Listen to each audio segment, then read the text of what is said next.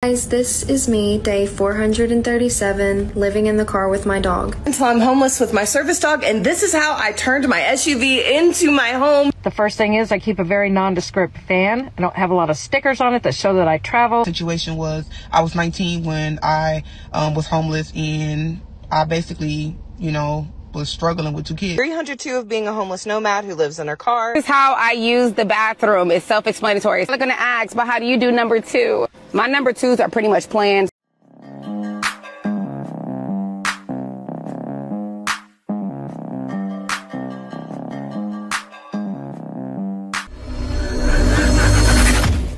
Hey guys, welcome back to More Than Life. Now before I get into this video, I ask that you like, comment, subscribe, also smash that notification bell just to be sure you get on my videos as soon as I let's get it.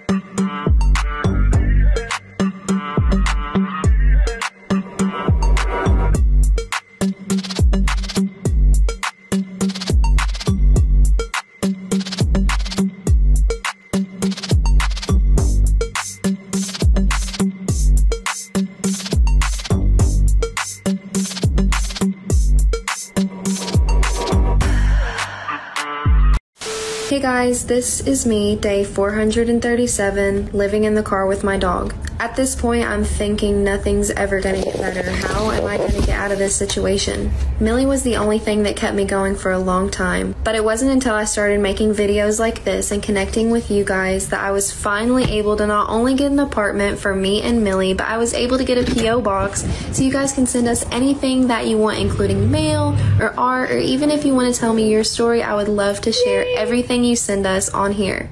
One day until I'm homeless with my service dog, and this is how I turned my SUV into my home for under $300. All right, starting out with my bed build. My neighbor helped me build this. I know nothing about building. I just stood there and talked his head off and handed him tools. We got everything from Lowe's, the plywood, the 2x4s. We wanted to make sure my bed was able to be removed just in case I ever needed to get to my spare tire. Then we used treadmill rubber to put on the top of it that he just had in his garage. Then I got a 4-inch foam mattress for around $100 and put my bedding on it. So there's my comforter and sheets. And I threw this pillow in there for aesthetics, but it doesn't match at all. But it's fine, because who really cares? And then there's me in the car. It's extremely comfortable. It is a little difficult for me to get in and out because I'm 5'9.5" and an Amazon woman, and then my service dog's bed area is in the front. It's a little bit comfortable, but still, I couldn't do it. I couldn't. Really. I mean, think about it. Move somewhere where it's cheap. I keep saying, I've said that in so many videos, guys. I know you guys are probably getting tired of it. I'm like a broken record. But you can always move somewhere where it's more affordable. I live in a van about 9 months a year, and I live and work in an urban area. This is how I avoid the dreaded knock. The first thing is I keep a very nondescript van. I don't have a lot of stickers on it that show that I travel. I don't have solar panels and gear up on top. It just looks like a soccer mom van. The next thing I do is I cook and I hang out in a completely different spot than where I plan to sleep.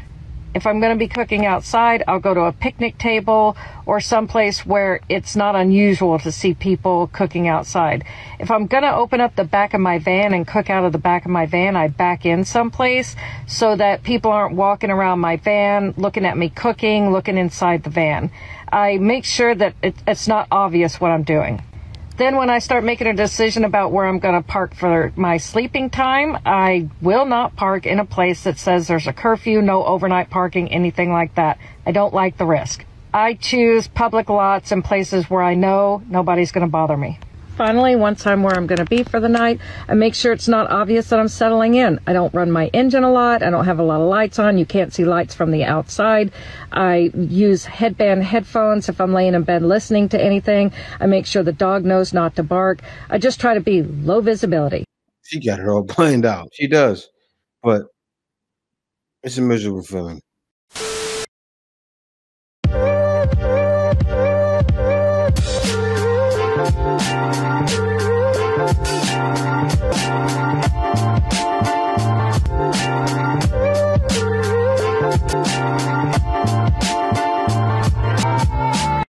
I'm talking about living SUV and everything I need to make this possible for me. This is my mini refrigerator that I technically have not tested out, but we'll test that out soon and I'll update y'all. I keep a first aid kit for any accidents when I decide to go camping, hiking, whatever. This is my hot plate so I can cook while I'm on the road. We're doing Taco Tuesday next week on live, so make sure you hit that follow button.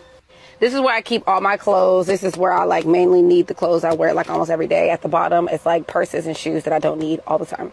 So I set up my speakers so I can pull them down whenever I need them. But like say I'm set up at a campsite and I want to play some music and I don't want to use my car, these speakers work wonders. We're going to come back to this cute little light. We have them at the front of the car as well. This is my hanging bar. Like, listen, when you're on the road, and you know what I mean? I'm a content creator, so I'll be needing a drink sometimes. But yeah, this is my cute little hanging bar. These are my blackout curtains. You see how they could just bow privacy. But I do have a mesh thing on my window as well, and my windows are also blacked out. We're just going to talk about the bed since we're already back here. This is a foam topper and like a thin blow-up mattress that I'm laying on, and it's super, super comfortable. This is my little basket that I keep on my bed because, again, I'm a content creator, so it has like my mics, my cameras, tripod stands, lights, all that.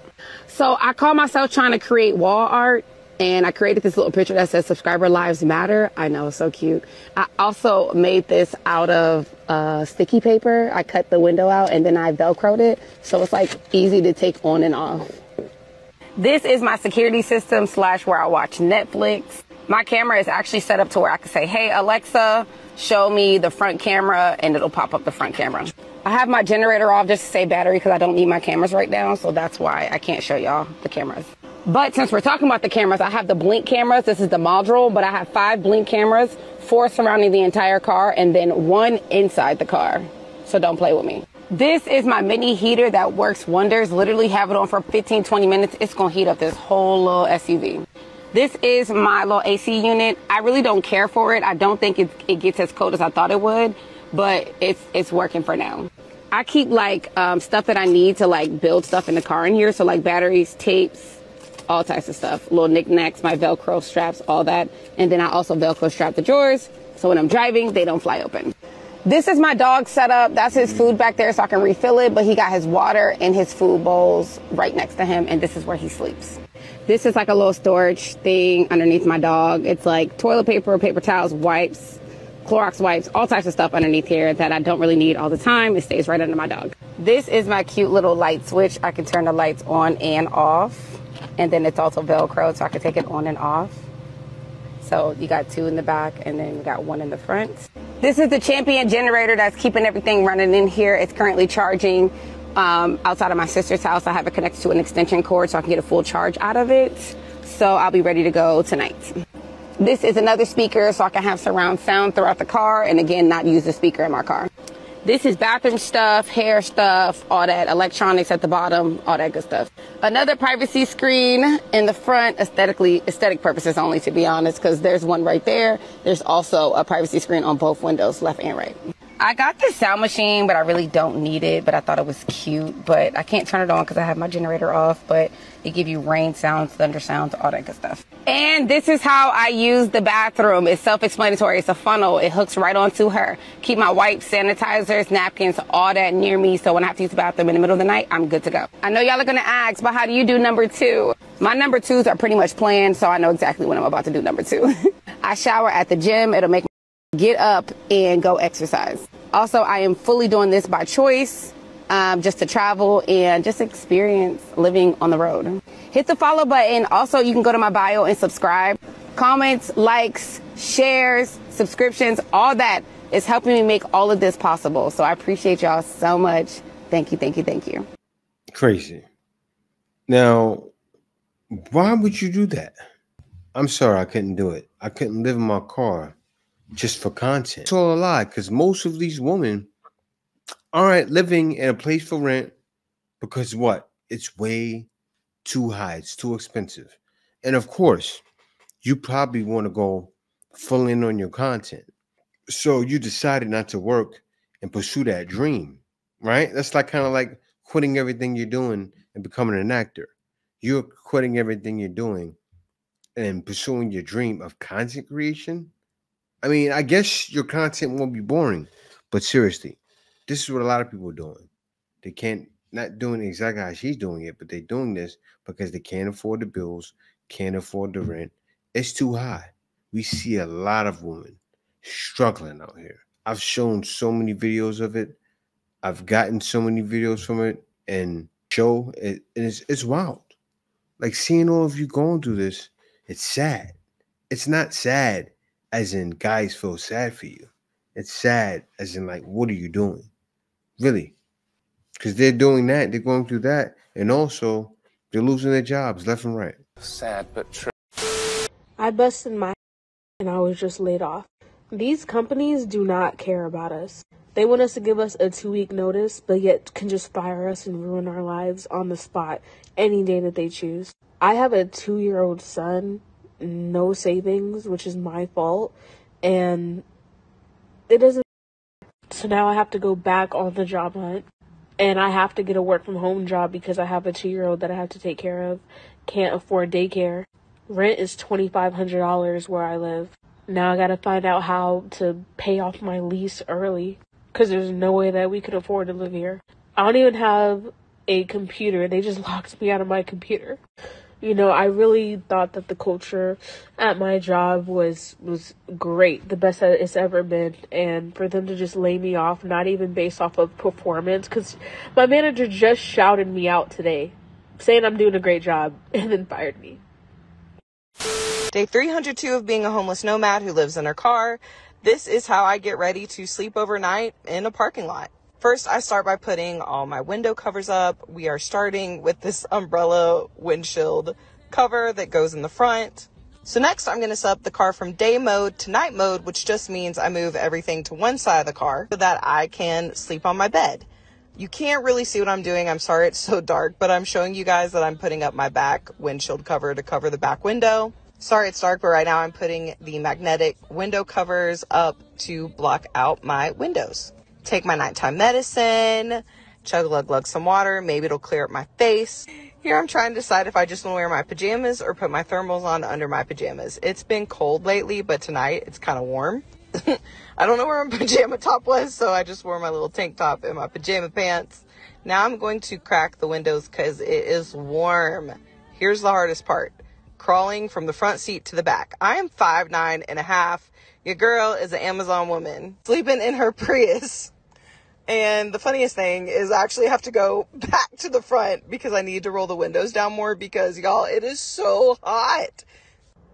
I've been sleeping in like 20-degree weather, and tonight it is like 60 degrees. And then here I am crawling back to the back of the car to try and get back in the bed. And I actually ended up putting shorts on. I threw my sleeping bag in the front, kicked all my covers to one side. So now I'm just laying here with no covers, about to go to bed because it's the only way I'm not hot. Of course, I cuddle with Simba and go night-night.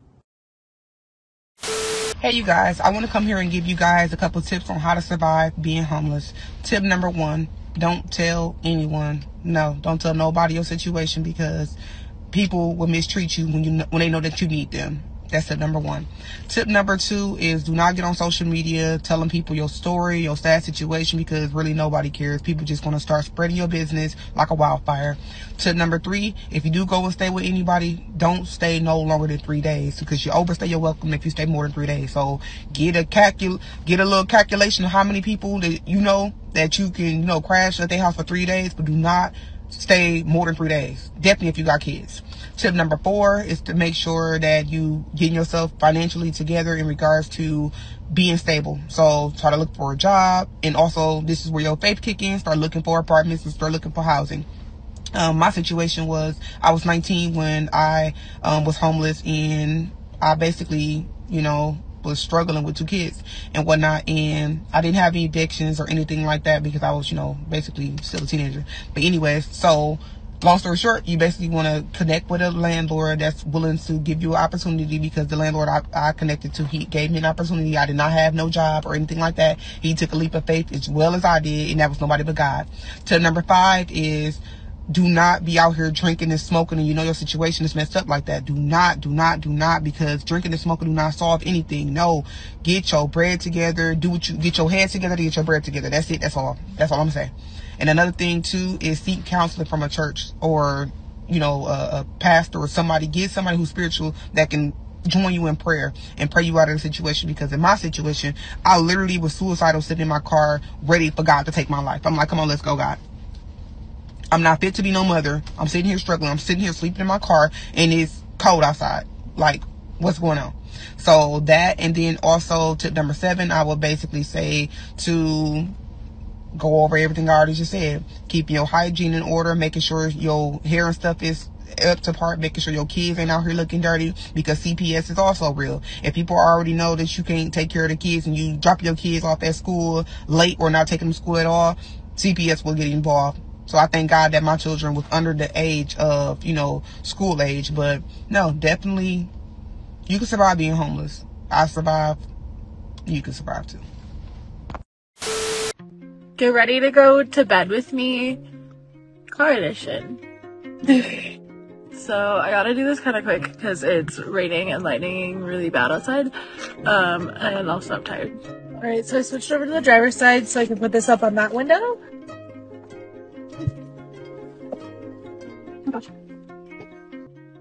Okay, so I switched back to the passenger side because that's where I sleep. And now we're just putting on a PJ shirt. I'm just gonna brush my hair. Now that I've brushed my hair, I'm just gonna throw it into some loose braids. I say braids like I'm not only gonna do one. Okay, so Sapphire. So I got this really dumb idea to do 2 loose braids. I don't know how much of that I recorded, but I am tying my braids together in the front because I only have the one hair tie. I don't know where my other hair ties are. So I'll report back in the morning. I just watered myself and the critters. Now I just put the seat all the way back.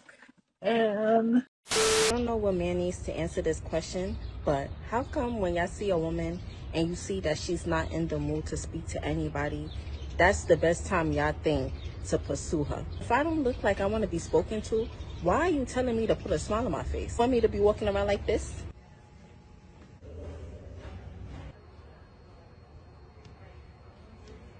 Yeah, that's what guys want.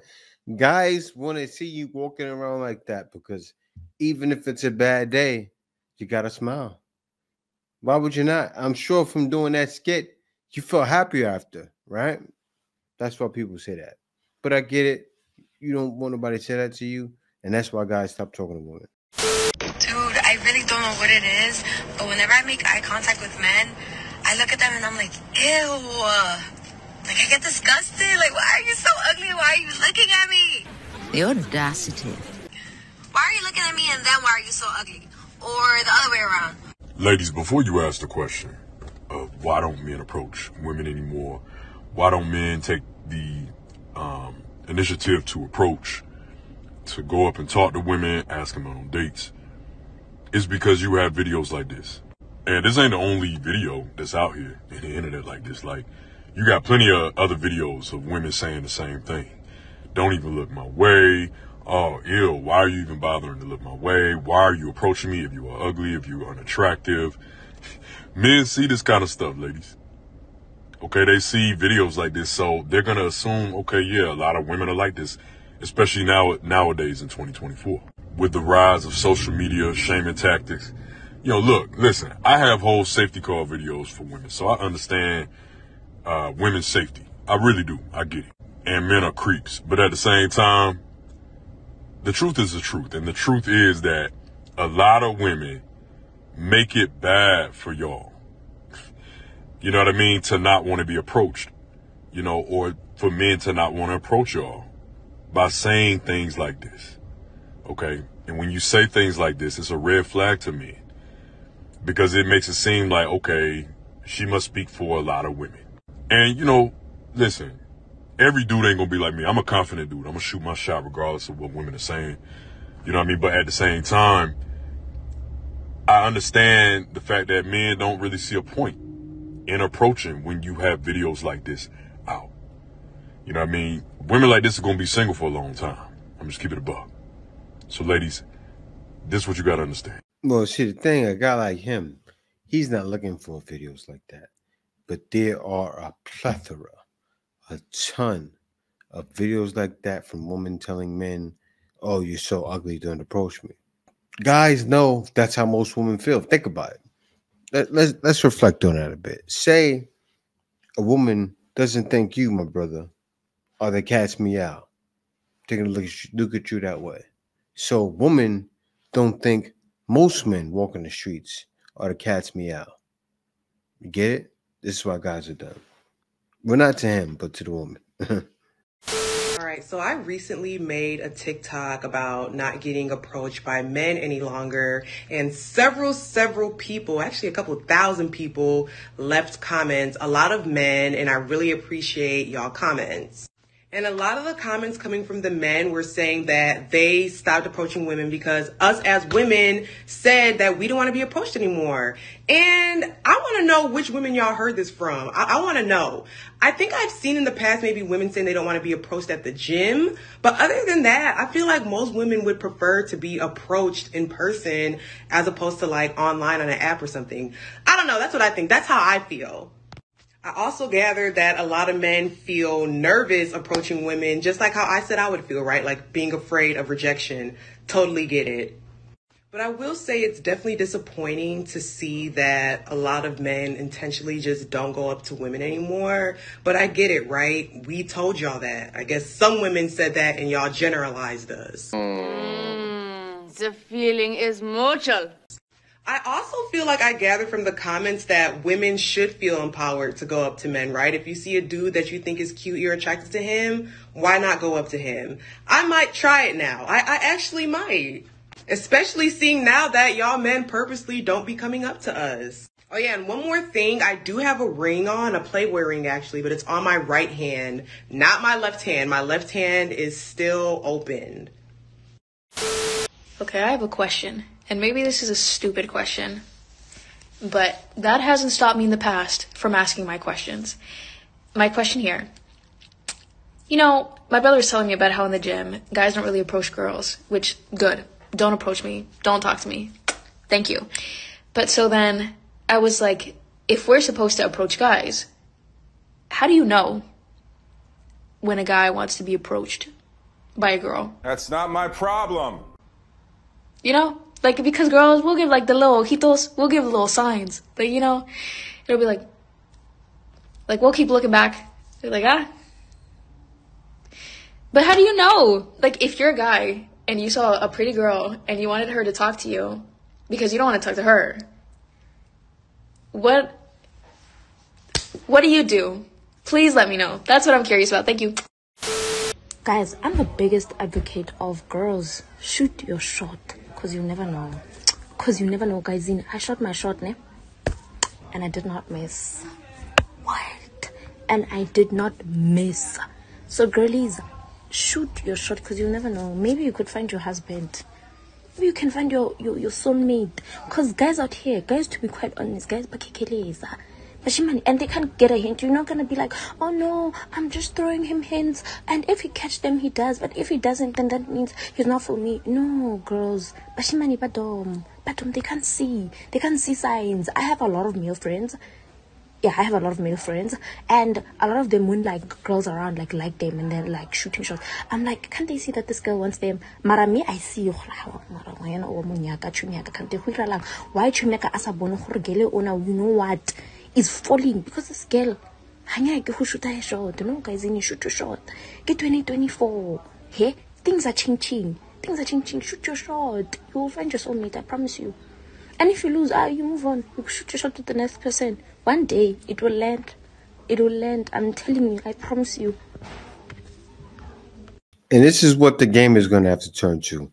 As you've seen in this video, you've seen women that can't afford their rent because it's too high. You also saw a woman lost her job, woman getting fired.